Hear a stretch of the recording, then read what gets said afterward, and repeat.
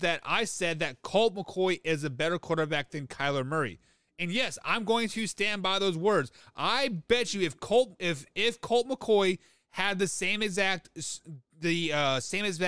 training camps and the starts this year, the Arizona Cardinals would be better in the long run with a young Colt McCoy, not a 55-year-old Colt McCoy, because he's been in the league for like 12 years, I think. So yes, he's Fitzpatricking himself through the league, right?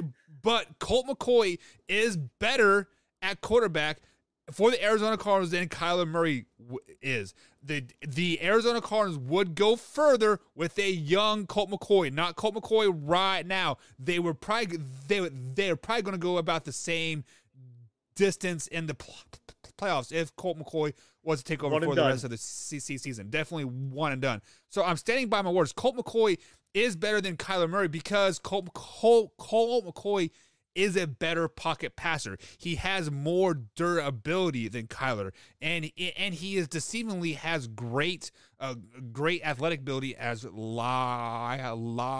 well. So by all means, I'm standing by that, and I firmly do believe that.